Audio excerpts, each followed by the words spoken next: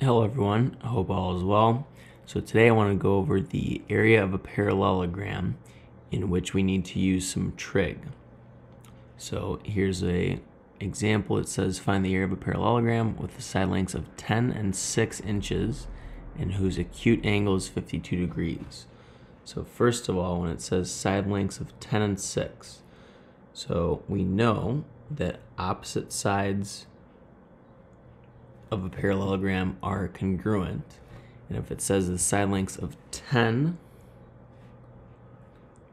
and 6, that's how we can label this particular parallelogram. Then it says the acute angle is 52 degrees. So while we can't necessarily judge things to size, we can assume in this case that the angles that look acute are the ones that are acute.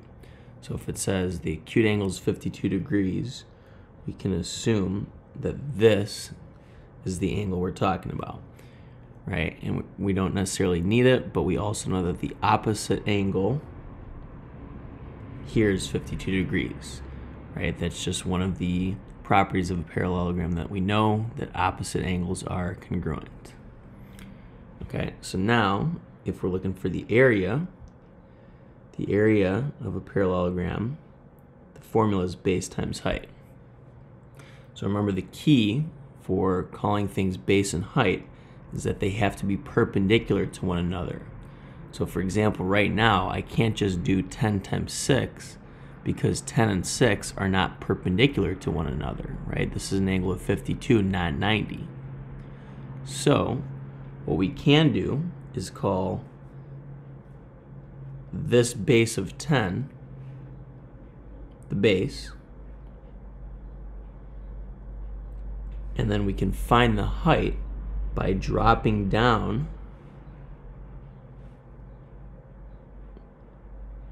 a length that is perpendicular to that base and calling it h for height, right? Now if I find this h for height, then I can use this as the base, this as the height, and then calculate the area.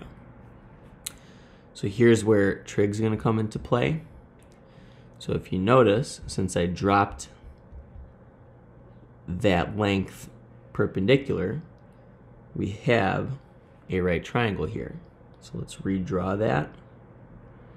So this is 52 degrees.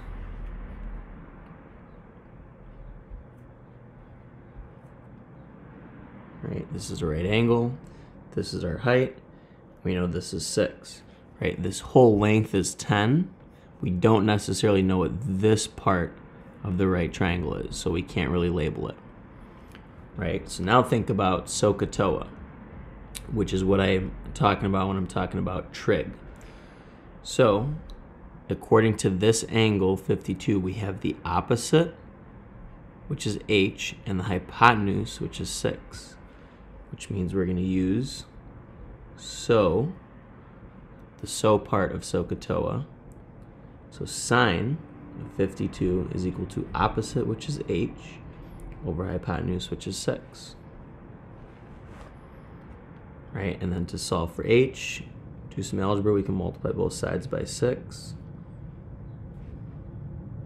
So that the 6's cancel. You get h equals 6 sine 52. Okay, so type that into your calculator. Do not forget, this is a big thing here. Make sure your calculator is in degree mode and not radians. So h is about 4.728. Right, so while it does say to round to the 10th, remember, we want to keep as many decimal places as we can until the very end. So now, final step is to plug this in your area formula. Base we established to be 10. Height, now that we found the thing perpendicular to that base, we can now use that as our height. So then see what we get here. And then round to the 10th. So we get 47.28, so I'm going to call it 47.3. And since it's inches and we're talking about area, it'd be inches squared for the unit. Again, hope all is well. Reach out if any questions.